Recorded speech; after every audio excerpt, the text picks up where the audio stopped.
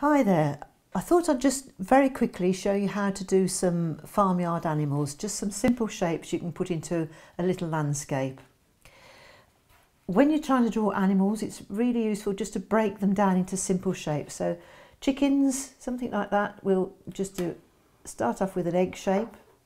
If you do a couple of little points coming out the end of it, so it looks like a cat, and then one end we can make into a tail just by adding in the fancy feathers.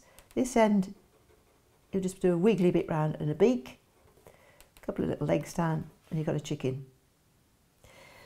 Again, we can put a chicken, he's a bit of a fat chicken, but he'll be all right. A chicken eating, nice round shape. Do the pointy bit coming out of one end, pointy bit coming down the other. This will be the tail. A little bit of a wiggly bit for the cock's comb on his head, and a couple of feet perhaps coming out, oops, slightly sideways or something like that, and you've got the chicken eating. So very quickly you can build up simple shapes like that, and are quite effective in a little painting. Let's do some cows and sheep. Cow is a lot more square or rectangular, so you start off with a rectangle. They have a very rectangular head which will just overlap on that corner. A couple of ears, big ears coming out the side there, a couple of legs at the front, and a slightly more triangular one at the back.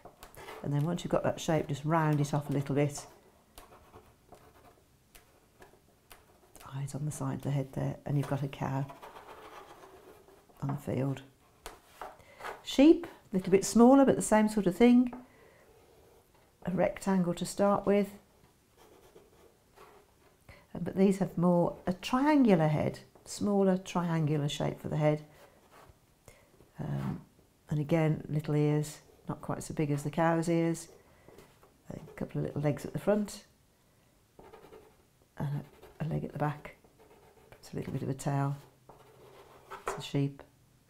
Sheep looking or sheep's bottom, because that's usually what happens when I try and take a photo of any animal, it turns its back on me.